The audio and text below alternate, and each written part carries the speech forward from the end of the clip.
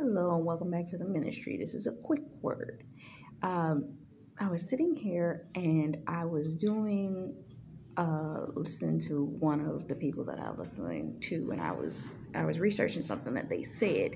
They were talking about the word conform, and the definition of the word conform is to comply with rules or standard law of a person behaving according to societal acceptability and convention or standard. The Greek definition pretty much states that you are in alignment with this, that you are pretty much bowing to somebody else's thoughts, will, emotion, so on and so forth.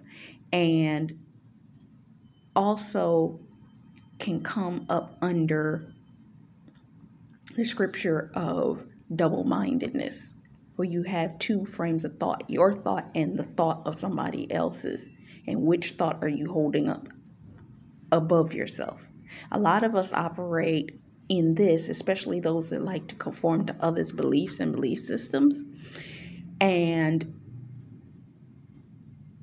when you break that, when you break double-mindedness, when you break that, the scripture talks about be ye transformed by the renewing of your mind. Don't be conformed, but be ye transformed by the renewing of your mind. Because God gives you what? Power, love, and a sound mind.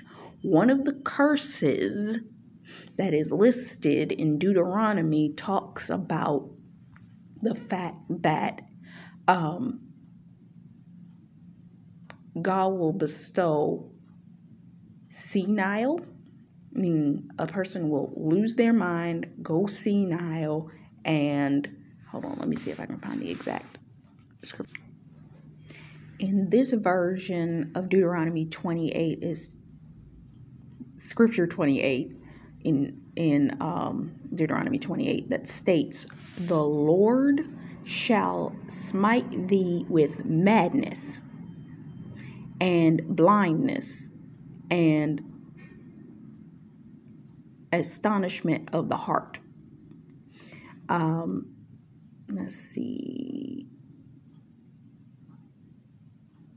There are multiple other ways that is said, but the madness is the thing that you need to pay attention to.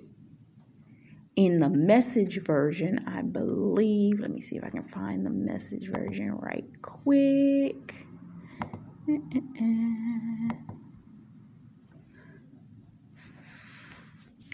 This was the version that I was looking for. Deuteronomy 28 says, 28 and 28 says, "He'll make you go crazy, blind, and senile." Now, why would I do that? Because this is the definition of what schizophrenia is. And that is actually a curse. Why am I saying this? I'm about to give you a series of videos that's going to explain why I just said this. So I'll see you in the next one. Bye-bye.